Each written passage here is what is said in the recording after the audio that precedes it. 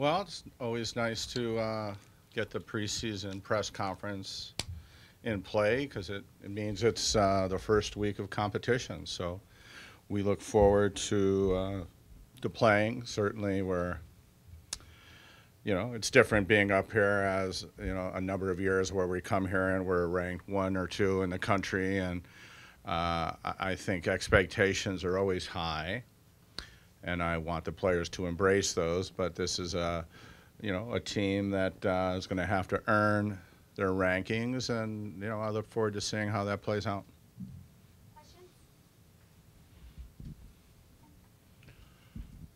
For Haley, I'm interested how taking yoga this summer helped with on the court. Pause. That yoga class was the bomb. You know you loved it. It was awesome. Actually, it worked really, really well because I was trying to get some strength back this summer. So it was a really good class because it helped me physically become stronger. And then it also just helped me, relax. I had a lot of things going on this summer, and it was a really great class that just helped me center myself, gave me time out of my day to just let my body do its thing and breathe and flow. It was an awesome class. You know it was an awesome class.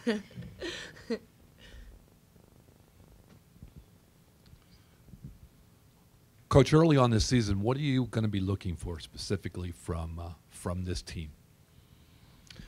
Well, I think with every team, you look for just the general personality of the team. You look for on-court leadership. You look for individuals that are going to embrace the competitive moment.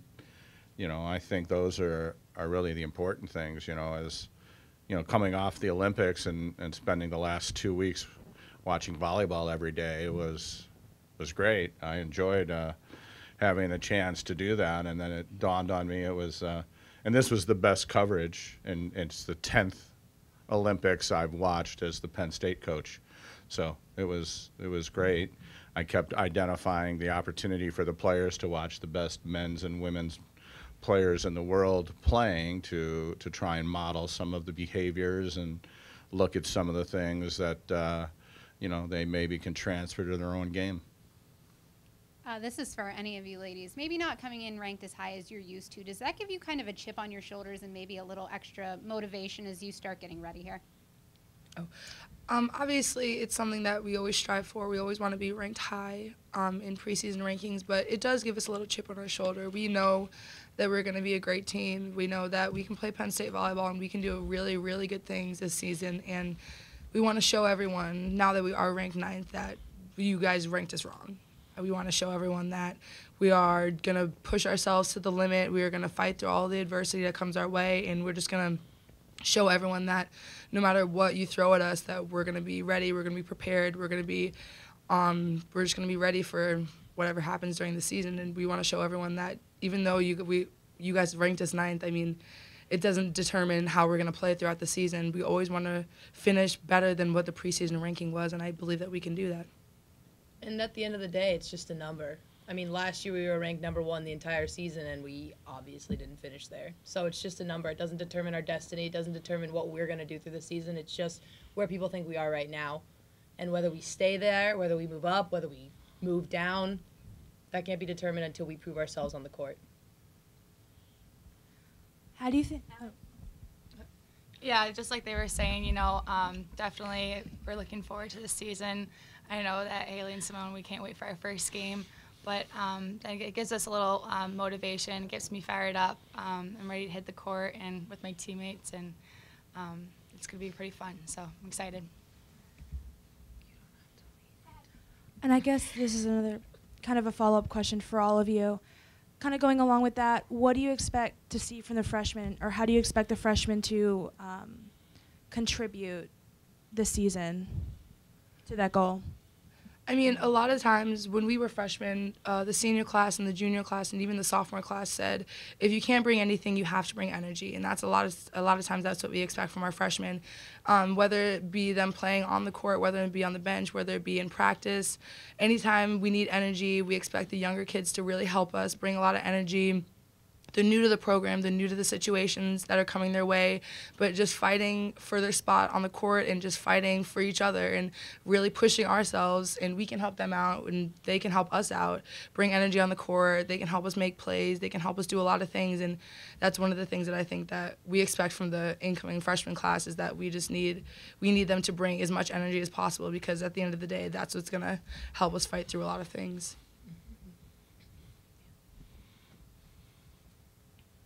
So, for the players, what did you see from the Olympic teams that you can transfer over to your team? We saw some great volleyball. We saw some not as great volleyball. There were some moments where I think that there were teams that were making mistakes that didn't need to be made, especially at the Olympic level. But I think one of the key things that we saw was being able to face adversity very well. And I don't know if it was necessarily always from the USA team, or if it was from, for example, Serbia did an incredible job in the semifinals match into the gold medal match when they were playing the United States, because the U.S. was doing a pretty good job. They would make mistakes, but Serbia was coming out swinging all the time. Regardless that the U.S. was ranked number 1, they were incredible. And number 19, I don't know her name on the Serbian team, but match point against the United States. She doesn't go up and serve a timid ball and keep it in. She wails her serve, and then not only that, she gets set and she wails her ball on her set, on the game point swing. And she's like 19 years old. And that's something that you learn, and that's something that, I don't hate to say this, but I think it emulates Penn State volleyball. We're always swinging hard. We're always going for it, whether the score is 15-15, whether the score is 25-9, whatever it is, 24-9, whatever it is. It's always swinging hard. It's always being aggressive, and I thought that was some great volleyball. What do you think, Fran? Oh, I wanted to hear your answer. So, Russ, are you trying to corner the market on setters this season? No, I'm not cornering the market. We have a couple of setters. We had 2 last year, and we had a transfer come in this year. I think that we're trying to be as strong as we can be in that position, as is every other team. And I think each of the 3 individuals, Wilma, Brianna, and Abby, all have different strengths that they bring to the table. And someone will play, and hopefully somebody will be ready to go in if need be. And no. I mean, you're always looking for a good setter. That's what you're looking for. You're looking for somebody that can help you win. Not, I'm not interested in just having a number of them. As juniors, you guys have experienced the pinnacle of women's college volleyball, winning the national championship your freshman year, and then obviously losing in the Sweet 16 last year. How do you guys feel that you're more prepared from seeing the top and from kind of seeing yourselves go out a little earlier than you wanted to? Yeah, obviously we want to win every year, but it was a really great learning point for us. I'm excited that we get a new opportunity to win a national championship. So, but it's definitely cool to experience the highs and lows. You grow from that situation, and I think that this team is ready for a great year. So you just transferred coaches, right? You just changed assistant coaches, right? One of your former assistant coach went to Arizona State, and you just got a new assistant coach, John Dreyer, I believe. And Craig Dreyer. Craig. Craig. Yeah. Sorry. Yeah. That's okay. Yeah, Craig Dreyer. Yeah. One of the things about our program is we have a lot of people that get opportunities to advance their careers and go elsewhere. We lost 3 people from the staff last year. Stevie Mussey's the head coach at Arizona State. Sean went from being our volunteer to being an assistant coach at, where is it? Coastal Carolina. And Jesse, who was our director of ops, is an assistant at Denver. So, but Craig Dyer was with the men's program a number of years ago, and had great success also on the staffs at Marquette and Pitt.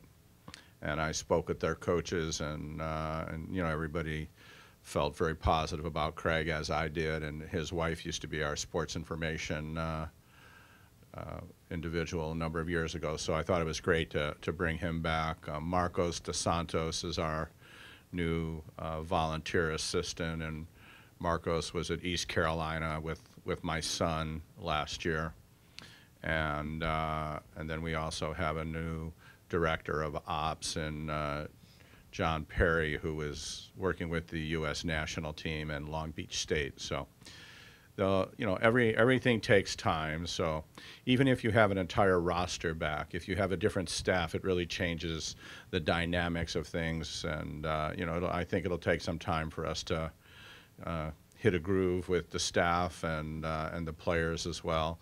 We have some new players. We lost some great players last year. Both Megan Courtney and Ayana went on to play professional volleyball when they left mid-year, and both of them are playing professionally in Europe this upcoming season. So we have a lot of holes to fill. They were two really well-rounded players, and certainly a great offensive player in Ayana. So, those two individuals, and Laura Caraway, who is a selfless individual that really made us a better unit. So, it's nice to hear the players talk about their plans and expectations, and we'll see if they can transfer their words to performance. Ross, you mentioned the Olympics. Alicia was setting the entire way up, Megan was basically the top setter of the tournament. So how proud are you of her for sticking with things and being able to get to that point? Well, I mean, I was proud of Alicia, when she was here, and I think it's tough to go from being an alternate to having to stick it out for another quad, and to be able to earn the right and opportunity to lead your nation's team. So I was pleased for her, because I know she worked hard, and I was thrilled with Krista being the captain of the team, and I was saddened by the fact that Nick Fawcett was an alternate for the second consecutive Olympics. That was tough, and Megan had played in the last Olympics and then was an alternate this time. So it was, to me it was great every night to watch Penn State players, whether they were playing, the men playing both for USA, and a couple of guys that, I saw play when they were here, involved with the Mexico team. So I thought, I thought it was great. I thought, the matches are really competitive all the time, and you have to come ready to play. And, I like the last days sitting there watching two of our wrestling coaches, seeing them sitting on the side watching, Casey and Cody coaching their guys. So, it just made me feel really good that, the Penn State guys and rec halls represented well at the Rio Olympics.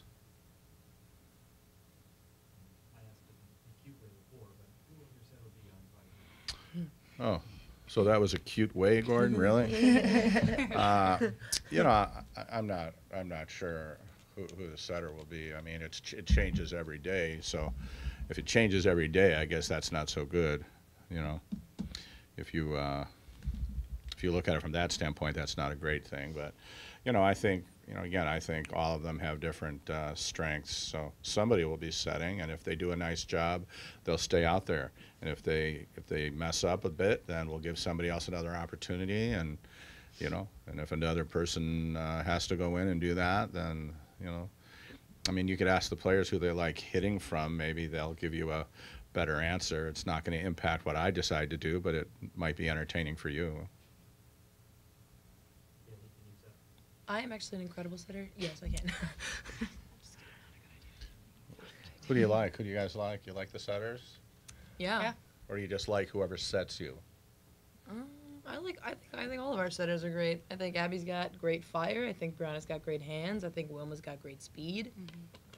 We got a lot of setters. It's a plethora. There you go. A lot of them. What we need to do is pick one. Blend it. Yeah, yep. It sounds like we need to blend. Yeah. Just push it all together.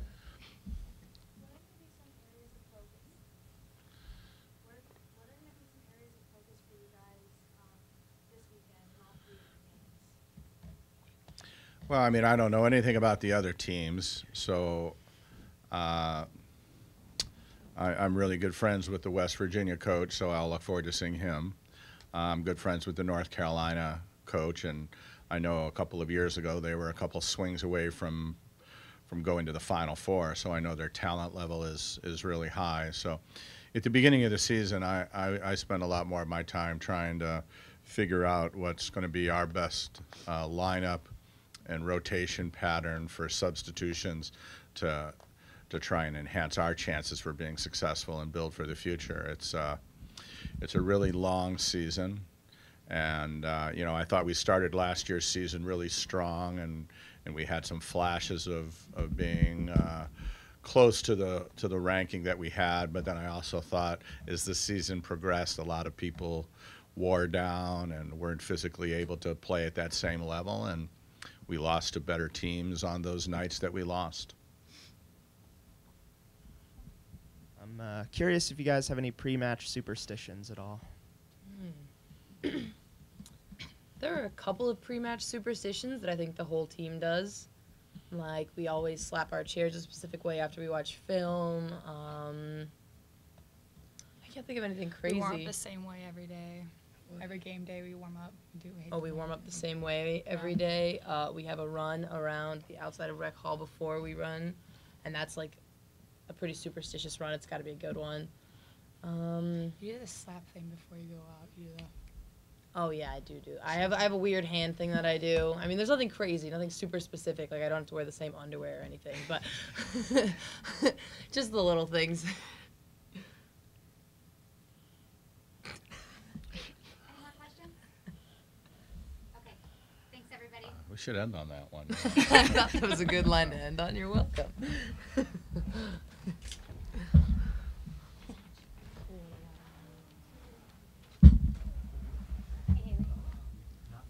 You can't possibly be taking me out there for the underwear comment.